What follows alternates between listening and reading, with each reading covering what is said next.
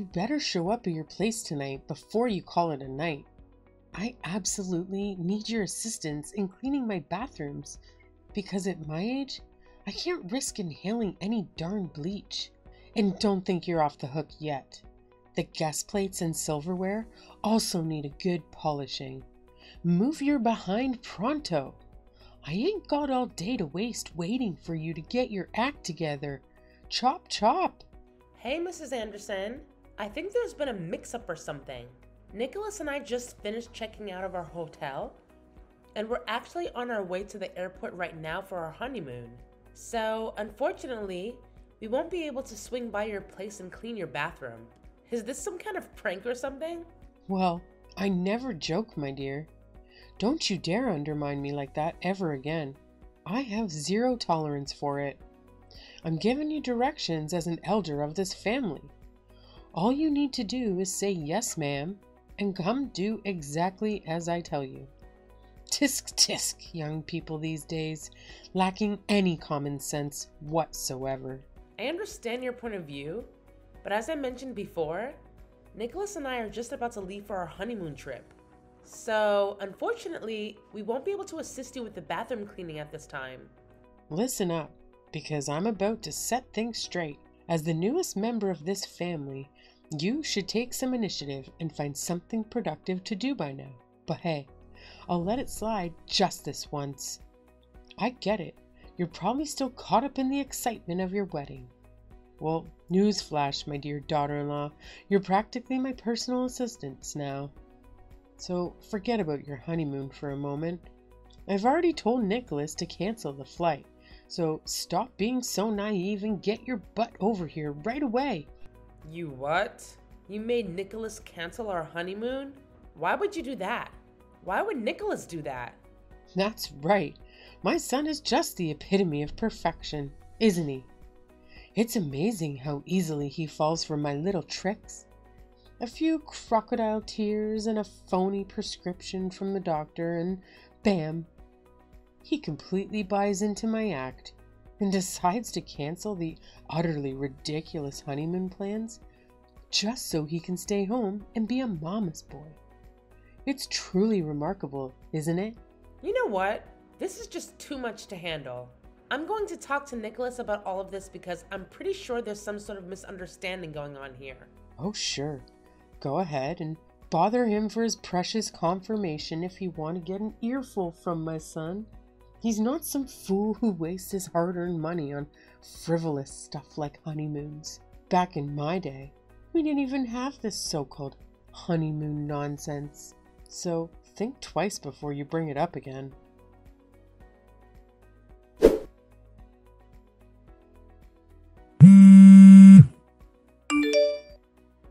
Hey Nicholas!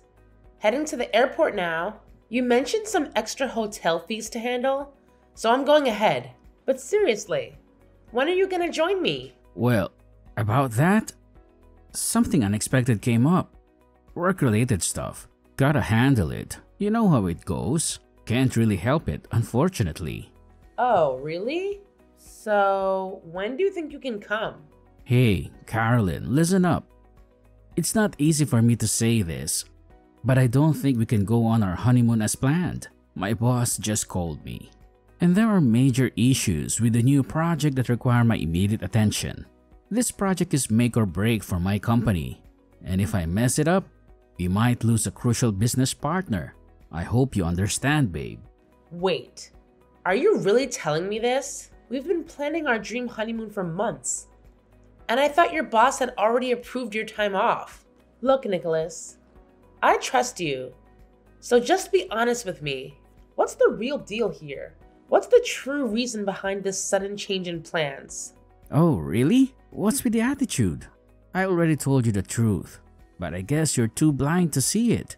The fact is, we can't go on the damn honeymoon because I have important work to handle.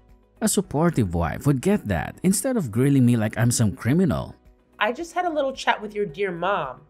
And guess what? She spilled the beans. She's the one who made you cancel our flights, didn't she? Huh? What are you talking about? I've got some juicy news for you. Your lovely mom? Guess what she did? She played the sick card to manipulate you into canceling our long-awaited honeymoon. Can you believe it?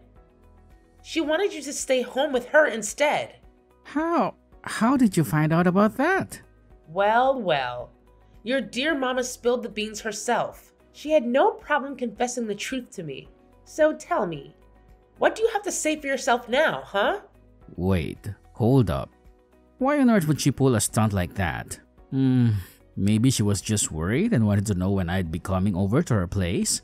I mean, I get it. It's understandable in a way. So you're admitting it now? You actually canceled our flight just because your mom wanted it? Without even bothering to consult me first? Is that what you're telling me? Well, I mean, what could I do? Mom told me she's sick and she really needs me there for her. You know I can't just say no, right? I'm her precious son and I gotta be there for her, no matter what. Just think about it. If you were in my shoes, could you honestly enjoy the honeymoon while your own sweet mama's struggling with illness all by herself? Only heartless monsters would even think of doing that to their own flesh and blood. So yeah, I had to make the tough call. Mom's my number one, always. Hey, it wasn't a honeymoon for you alone. It was ours. I even paid half the expenses. You can't make a decision by yourself to cancel it like that. Why wouldn't you discuss it with me first? It's my mom we're talking about here. There was absolutely no time to waste. It was an emergency. I couldn't just sit around and do nothing. I had to spring into action and be there for her. You know how much she means to me, right? She's like my whole world. So yeah, when it's about my amazing mom, there's no hesitation. I had to be there for her ASAP. Oh wow.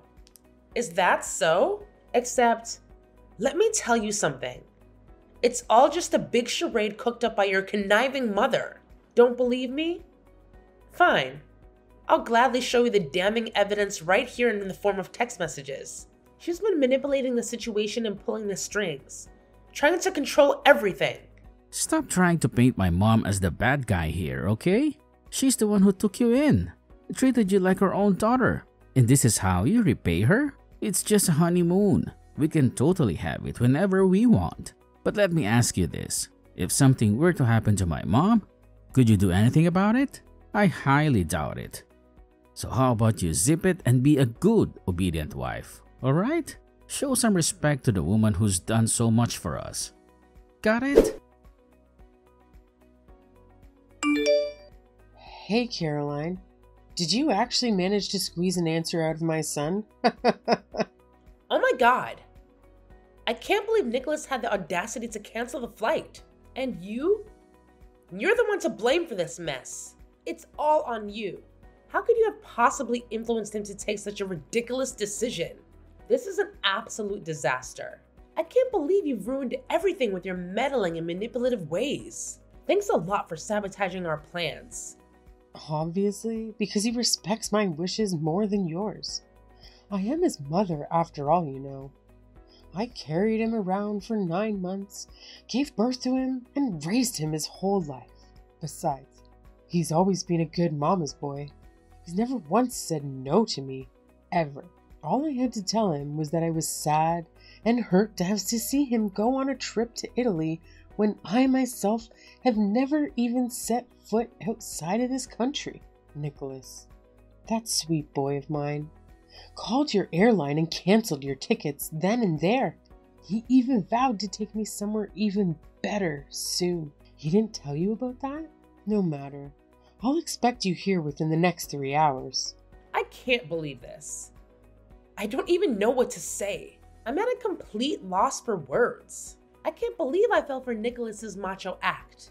If I had known he was such a mama's boy, I would never have said yes to his proposal, let alone a first date.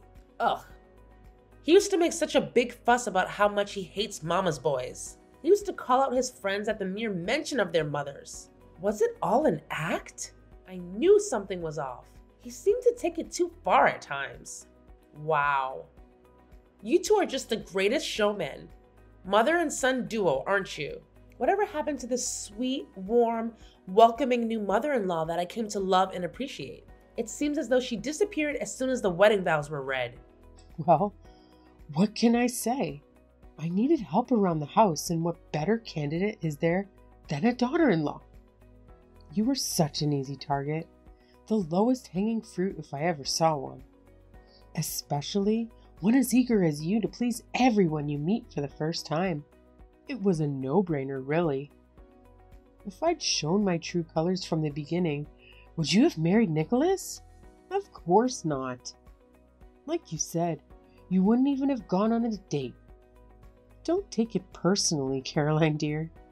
It's all for the sake of this family. Plus, if you're ever lucky enough to bear a son, like me, you'll be very handsomely rewarded later on when you yourself become a mother-in-law. Isn't that something exciting to look forward to? You saw about the cycle of life for women. You can't fight it. So, come on over so I can start giving you lessons on everything from scratch, on how to be a good housewife. Housewife lessons. What is this? The 40s? I can do things around the house just fine. Thank you very much. I don't see why I would need lessons from you. Is your house different from any other house? Is yours an alien ship? Hush, you don't know the first thing about how this household runs.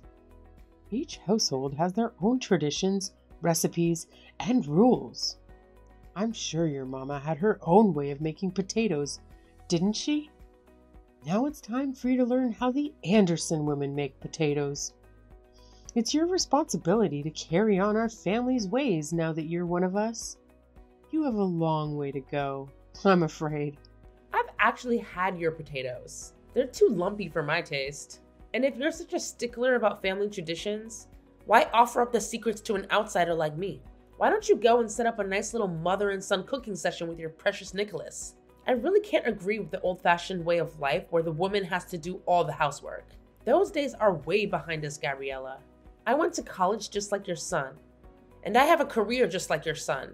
I'm not about to come home from a long day at work to cook and clean and coddle a husband who won't lift a finger. Oh, don't tell me you're planning on keeping your job. That's nonsense. You're a married woman now. You can go out and work like a man. Absolutely unacceptable. Your duties are at home now. Be a good wife to your husband and bear him as many children as you can. Besides, it's not like your job makes as much as Nicholas's. What are you, a secretary? I bet you make coffee and smile at business associates. That is not a job. You can always do that here for me and your father-in-law.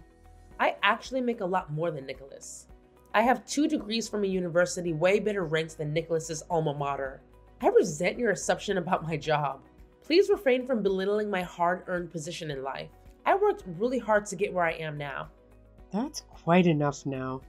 I don't need to be arguing with you. I'm your mother-in-law. You need to obey me. Hang on to every word like it's the gospel. Did your parents teach you nothing of value? Tisk tisk. Now, stop yapping about, quit your job, come over to my house, and sit down so I can teach you your place, or else. No thank you. I'll pass. That sounds like the worst deal ever. What? Have you lost your mind? Do you not understand the gravity of the situation here? You're on my last nerve, young missy.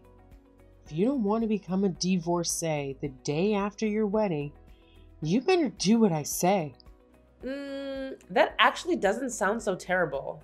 It doesn't sound terrible at all, actually. Nonsense. You have no idea what you're saying.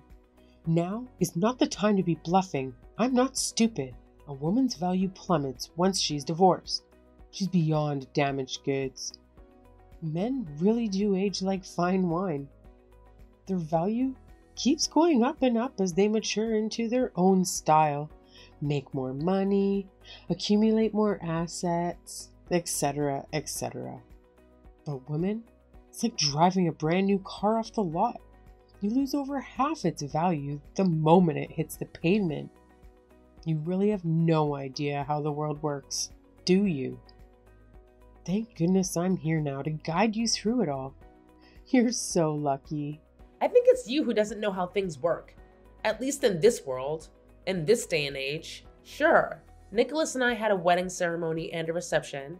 And sure, we had over 200 guests witness our vows. We haven't submitted any papers to the city office yet. We were going to do that after our honeymoon. I didn't want to deal with all the stress and waiting in line until after I had something fun and relaxing first. So, technically, Nicholas and I are not married. Legally, we're just two buddies who just had an expensive party. What?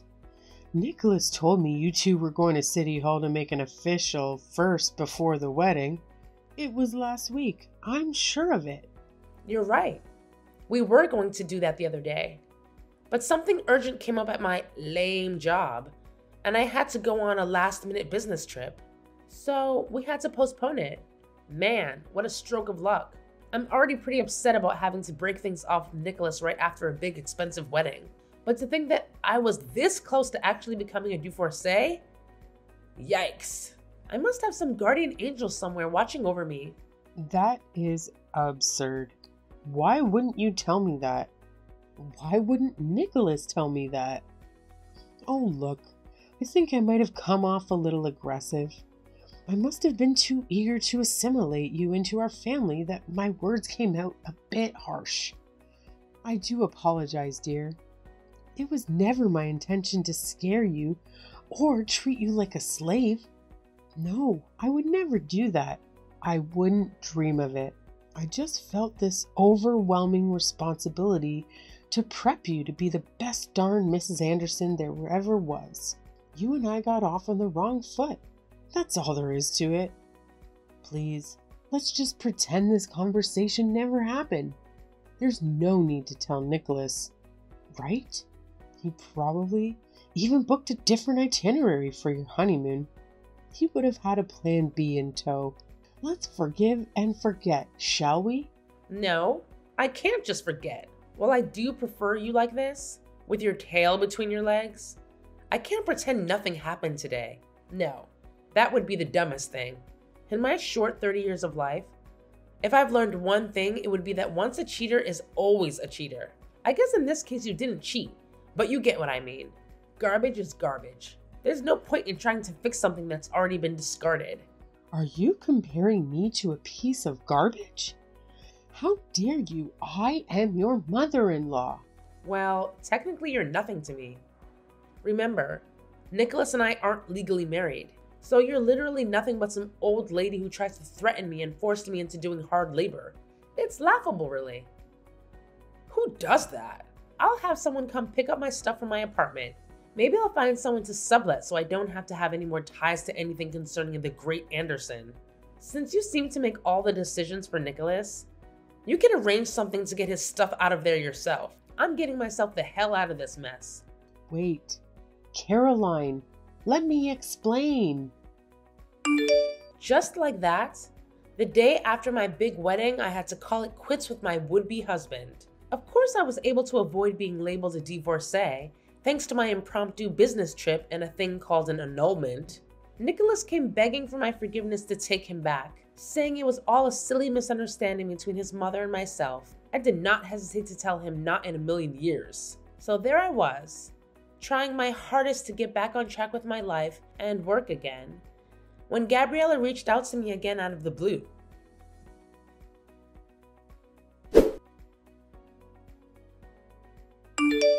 Hello? Caroline, dear, how are you? Well, I hope. I just couldn't help myself. I had to message you on a day like this. Today marks the first anniversary of you and Nicholas's wedding day. Do you remember? You know, I still look at you and Nicholas's wedding photos every once in a while. They never cease to bring a smile to my face. How absolutely gorgeous you looked. And how happy we all were that day, huh? It just breaks my heart to see you drifting farther and farther away from us, Caroline. Whatever happened to us? We were about to become one happy family. Mrs. Anderson, you've got to be joking this time. You text me out of the blue after a year to what?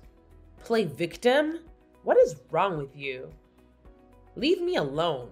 I'm already on edge because I'm not a summer person and it's like 100 degrees outside. Besides, I'm at work and I'm extremely busy.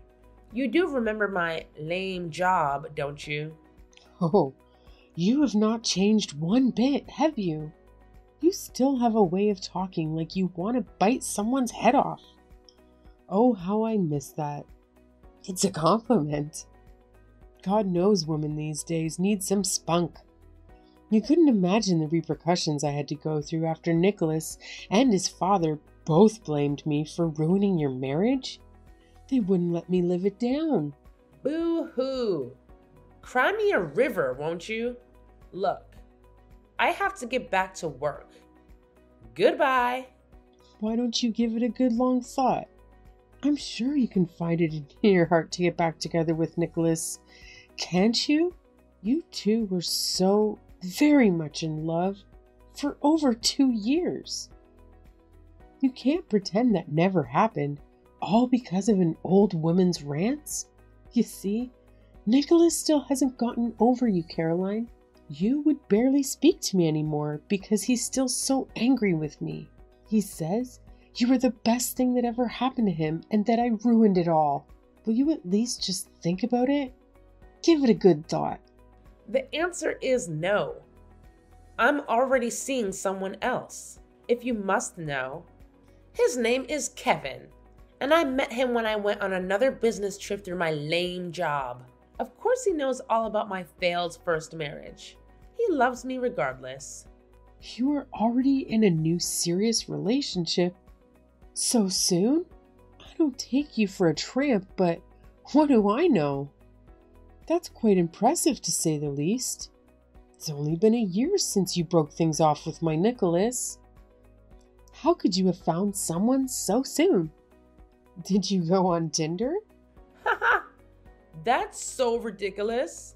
Not that there's anything wrong with Tinder, but no, I didn't. Did you expect me to become a nun or something after a man-child like Nicholas? As if I had to describe you Andersons as an animal, you'd be donkeys, and my fiance Kevin and his family would be like diamond unicorns. Kevin's parents are extremely wealthy, and they act like it too. They even sent Kevin to etiquette school as a kid. They are pure class. My future in-laws. You wouldn't know anything about that though. What a shallow bimbo you are. You think they'll be any different? How do you know they won't drop their nice act as soon as you say, I do? I'm not the minority here. My mother-in-law was very strict too. It's just how things are. I know because I've seen how they treat servers at restaurants.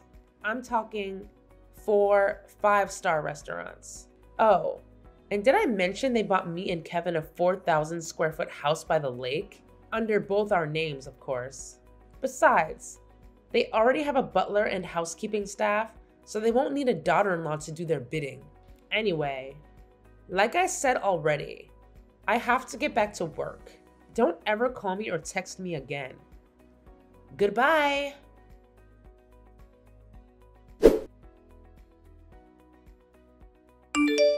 Fortunately, Gabriella and the rest of the Andersons got the message loud and clear and never dared to contact me again. I was finally able to enjoy my real honeymoon with the love of my life, Kevin. Italy is a truly beautiful country full of great food, music, and local people. After we came back from the dreamlike 10-day honeymoon, Kevin's parents and sister had decorated our new house with garlands and balloons to welcome us into the family. I would have loved to invite them over for a small dinner, but they were busy living their own lives, traveling and golfing. Kevin's lovely parents also respect our privacy and don't bother us with pointless family gatherings except on holidays. Although I really love my new in-laws as my own parents, so I wouldn't have mind seeing them more often, I finally found a place where I belong. It's with Kevin and our newly adopted cat named Umbrella. Oh, and it's a secret that I'm 9 weeks pregnant. I'm looking forward like never before to a future that's full of hope and wonder. If this baby is a boy, I've vowed to him and myself that I will never, ever be a horrible mother-in-law to his future wife.